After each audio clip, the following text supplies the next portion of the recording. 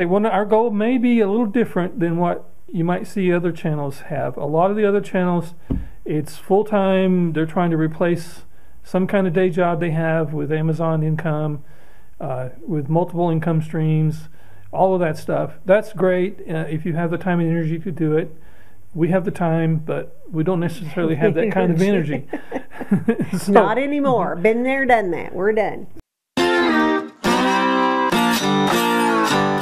Hello, I'm Ron. I'm Rhonda. And we're Red Barn Books.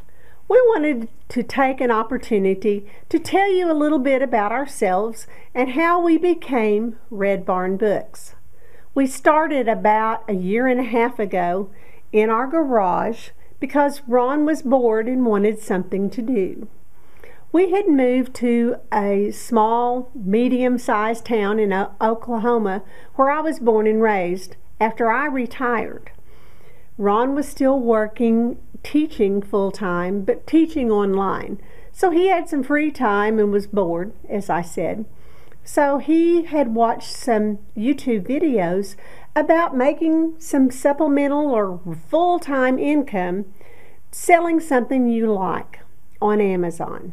Well, books are his passion because, frankly, that's how he makes his living.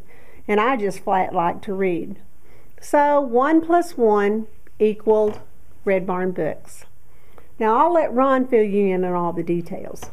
Yeah, after we moved to Oklahoma, I had time on my hands. It was a new town for me, so I didn't know anybody, and I was looking for something to do that didn't cost a lot of money, like golf or even fishing costs money these days, and there's lots of lakes around. But so I stumbled across, I had several books that need to be, I need to move, get rid of, because we didn't have room for them in the new house. And so I started looking for how to sell them online and come across the Amazon seller account. And I created a seller account, sold some books, and then created the professional account and started going to thrift stores and book sales and listing books online. And a few months into it, I got a call from a company out of Dallas that wanted me to come and do some consulting work. And the deal was right, so I went and did the consulting work and kind of turned the business over to Rhonda here and her cousin Pamela, who's behind the camera. And they worked out of the house for as long as they could stand it. We had books everywhere. And so we rented a small office, and we were there for a few months, and we rented a larger office. And that's where we are now. One of our goals for the next year is, we did the FBA pretty much. What FBA means Fulfillment by Amazon, for those of you that don't know, for about a year. And that's where you send them to Amazon, and they list them, and they sell them, and they take care of everything. And that's great if you've got limited space. But the problem is Amazon's fees are quite significant.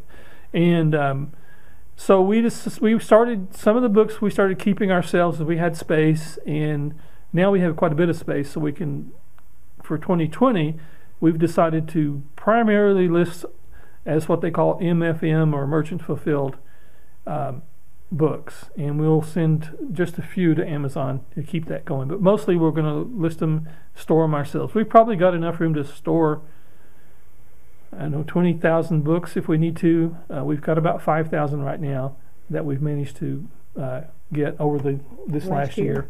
And 700 still at Amazon. So we're at 5,700.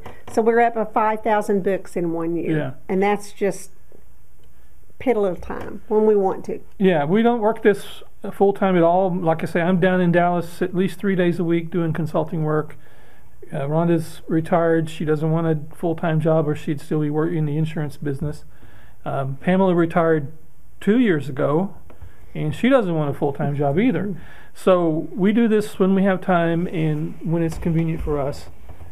Our goal may be a little different than what you might see other channels have. A lot of the other channels, it's full-time. They're trying to replace some kind of day job they have with Amazon income, with multiple income streams, all of that stuff. That's great if you have the time and energy to do it. we have the time, but we don't necessarily have that kind of energy. Not anymore. Been there, done that. We're done. So what we want to show is those of you who are retired and looking for some supplemental income, we want to help you do that. You can make a decent amount of supplemental income that would pay for trips or things that you might want to do that you can't otherwise do. One, it gets you out of the house and out of the TV and out in, the public, and you're going places. At least in our case, we have 2 large cities within a day's drive, and we have several smaller cities within a day's drive that we go to library sales, thrift stores, and we always make it a point to go dinner and do other things. And so we found it a very fun and rewarding way to spend our time and make a little extra money while we're doing it. So Rhonda, you have anything else you want? I just want to acknowledge, Ron mentioned Pam, my cousin, who helps me. Actually, she keeps Ron and I in line. We rely on her more and more and more.